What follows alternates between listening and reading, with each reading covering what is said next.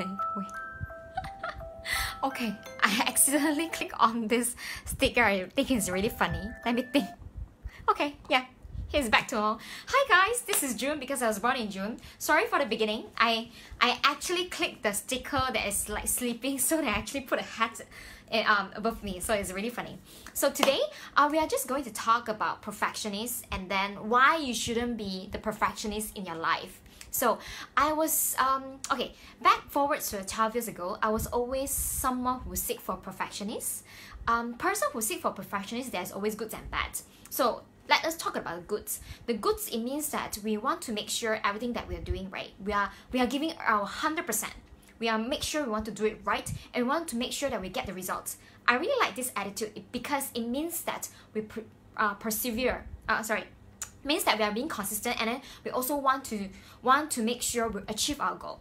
So that's the good thing about being perfectionist. However, as I grow older, I find that this has been bugging me for some time.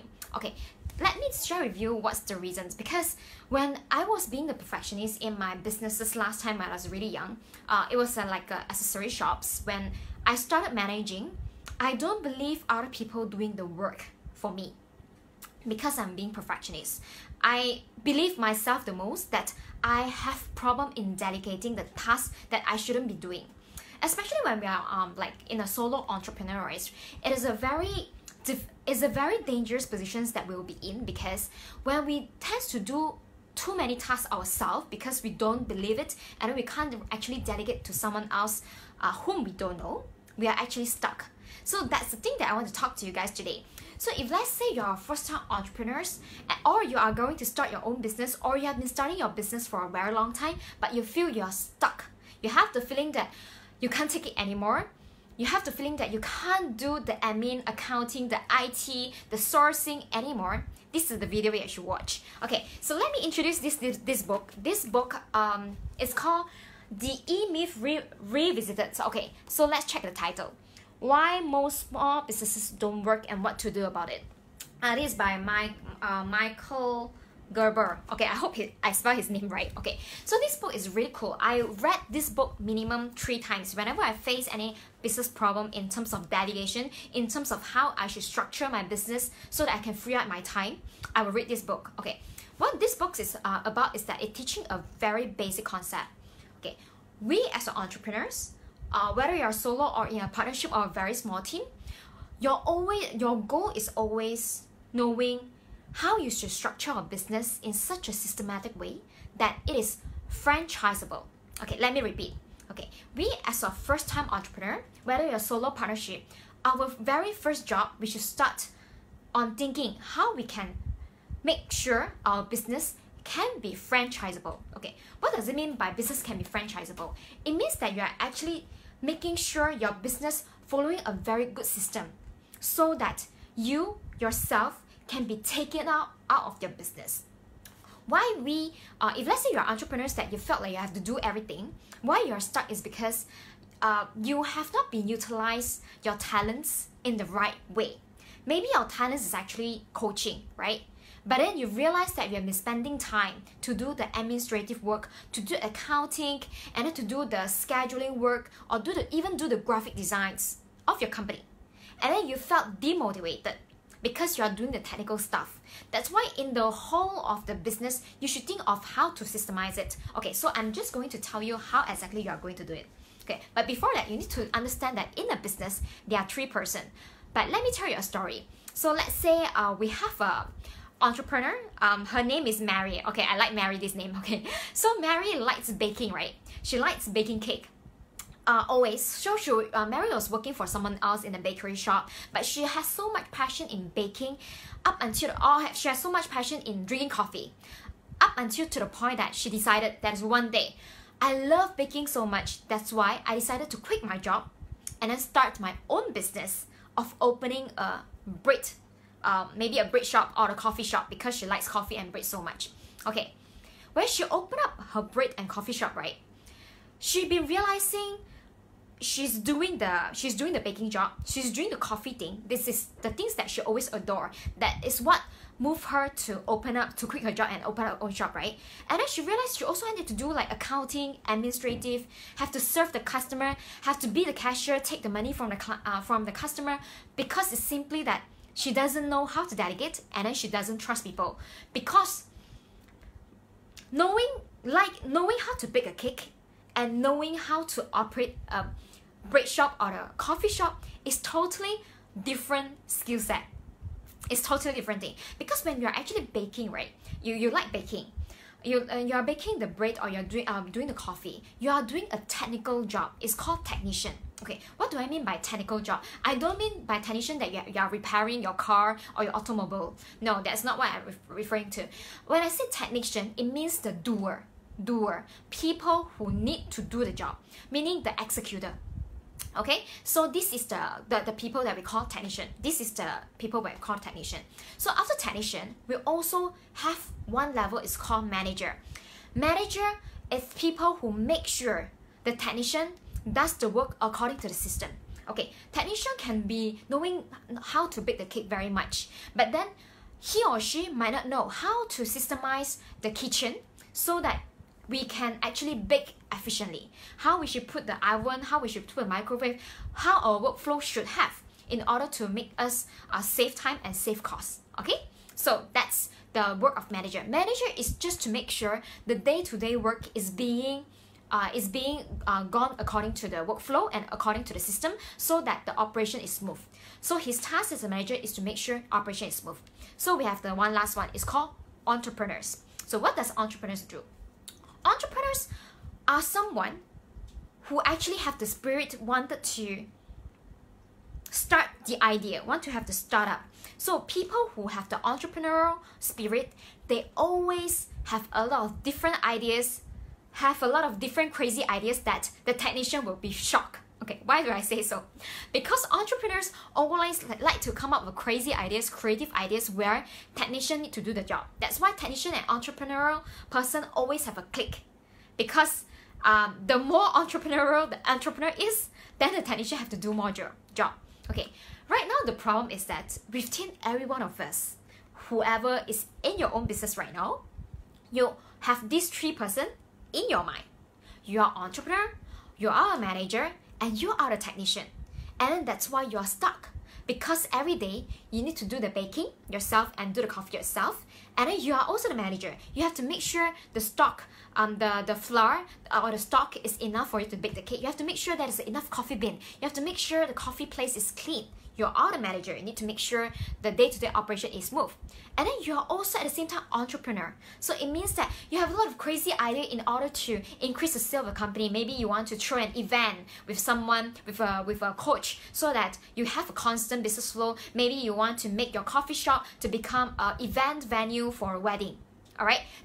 For the entrepreneur side of you, you have a lot of different ideas. So the problem of most of us stuck because we, in ourselves, we leave three people inside. We have entrepreneurial, we have a manager, and we have technician. And most of the sole proprietor, you are 70% technician, 20% manager, and 10% entrepreneur.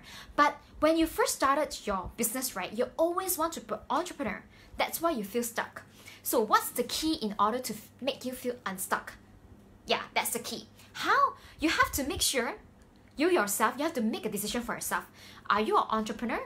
Are you a manager? Or are you the technician? Because this is important. If let's say you have decided you wanted to become an entrepreneur, it means that the task that you are doing right now, which is supposed to belong to technician, should be delegated out. And then you have to trust someone to do it. That probably inside of you, you think that, hey, but I've been doing this all the while. How can I just put the things that I always do to someone else that I don't even know? And how do I put that to other people? Because this is my core, this is my business, I care it very much. Okay, I'm so sorry, you have no other choice. If let's say you want to feel unstuck, you just have to do delegation. Delegation is just like breathing, oxygen. You need to have practices. It's just like our muscle. So we need to exercise our muscle. We need to practice it so that we will become fit. So same thing. Delegation is also is a practice and exercising. So the more you do, the better you are. But if let's say you decided you're not going to do that, then you're going to be stuck in your business forever. So if let's say you haven't reached a stage, it's because maybe you are still in the infancy stage that you haven't seen a lot of volumes of sales coming in. So that's why you still can manage it, and then you still feel like you can have a lot of time. But think about it. If let's say the dollar value of your hourly rate is $200, doing an administrative and accounting things can be like $20. Why not delegating out? Okay, so if let's say your problem is about how do you control the work of others is as good as you, then you have to think about how you should actually give up your job requirement, the job role, and also how you can actually manage and supervise your subordinates. That's more important. It can be subordinates or it can be freelancer. So if let's say you are very new to delegation, right, I will actually advise you to start delegating by hiring some freelancers. You can actually find in the groups, there are a lot of good people out there. Or there's this website I've been using for the past 12 years. I use this website called Upwork. Work is working, upwork.com. It's very cool because in Upwork itself, right, you can even delegate as small as data entry. Data entry is not the job that you as an entrepreneur should be doing. You should delegate it out. So that's why today, that's the concept I want you to understand, because this can be a huge topic. I will continue to explore tomorrow, but I just want to let you understand that if let's say you are stuck, probably there are 3 persons living inside of you, and then they are talking to each other every day. Like entrepreneurs say, hey, I got this creative idea, I wanted to throw a party, I want to collaborate with this person and that person. The technician side of you will say, hey, but then we have so much to do, I have no enough time to do that. I have a lot of admin and accounting work need to do. I can't really have more time for clients. Okay, so two of you inside of you, right, is keep on like arguing with each other. That's why you're stuck. So understand this concept, and then secondly, end of this video, I want you to list down the top 3 things that you should be focusing on your business, which is directly related to revenue producing. I want you to list down top 3 things that you need to do, only yourself need to do, that will contribute to the top revenue producing tasks. After that, third thing I need you to do, list down 3 things that is totally non-income producing and is totally, you felt like a waste of your time, a waste of talent that you wish to delegate out. Okay, so that's the 3 tasks you need to do. And then after you've done that, so we will continue to explore for tomorrow videos what we are going to do about it and how we should start delegating, so that I want you to help you to feel to actually unstuck from your business. Is that okay? Okay, so if let's say you like the video that you're watching today, please give me some comments or shares or likes. I also have a group, a Facebook group of myself called AMazingStory. I'm so sorry I haven't got time to approve a lot of people, because right now I have to do a lot of job of myself, because right now we are in the lockdown. Our government just announced an extension of 2 weeks again. But what I'm going to do is that I'm going to do the homework the same, because I'm going to list down the things that I am doing but it's not income producing that I can delegate to my team, and then I'm going to do that as well. And then tomorrow I'm going to have a meeting with my team so that we actually separate the tasks to each of us, so that we can actually make sure we maximize the use of our talents. Right now is not the time that we need to. Right now is actually not the time that we should waste our time. Let me tell you why. To me, it's the first time that everybody is on the same line. Why I say so? Because the poor and the rich, you also cannot go out. So it means that everybody has 24 hours. It all depends how we are going to make use of, how are we going to do it after, how to say that? Okay. How are we going to grow our business right now during this very critical period? It depends on what kind of activities that you do 24/7. Everybody is on the equal basis right now. Everybody cannot go out.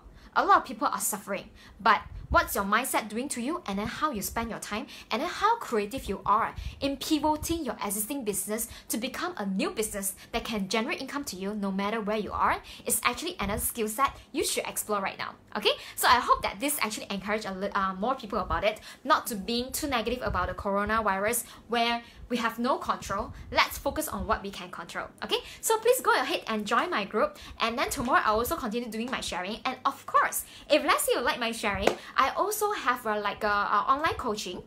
So my expertise, depending on the problems that you face, if let's say you are facing some challenges or problem in your business right now, so probably something is wrong, but maybe you just couldn't realize what has been wrong all time because you have been stuck there for a long time.